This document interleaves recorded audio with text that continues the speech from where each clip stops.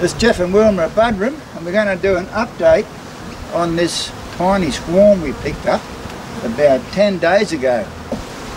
No, about 12 days ago it was. So, just got to give it a bit of smoke. So as you recall, we've got our tiny swarm home. I moved one hive away and put this hive into place. So I'm going to take this away.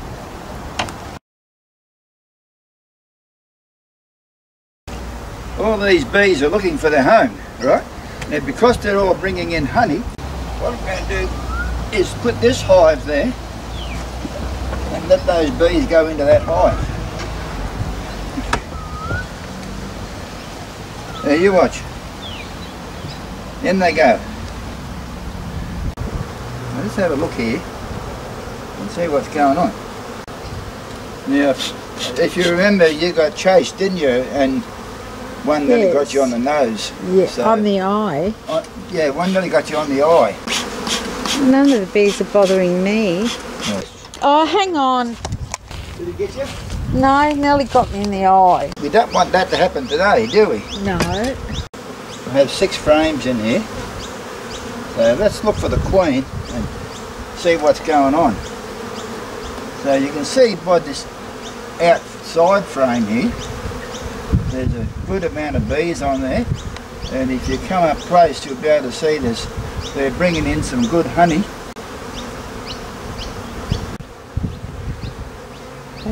This is one of the frames I added to it, and you can see the queen got stuck into laying eggs almost straight away. I had a look 2 days later and I found newly laid eggs. So what we have here now, some sealed brood here. They've only just sealed it over, and there's a lot of grubs at varying stages of growth. It's surprising to see such a small swarm with a mated queen in it. Well, the way I see it, it's surprising. Sealed brood on this side here.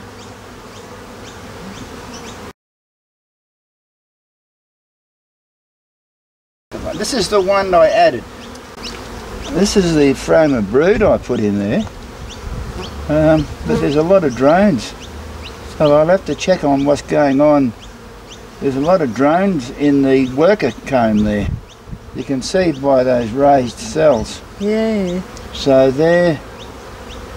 that's not the fault of this hive. That's the fault of the hive that this came out of.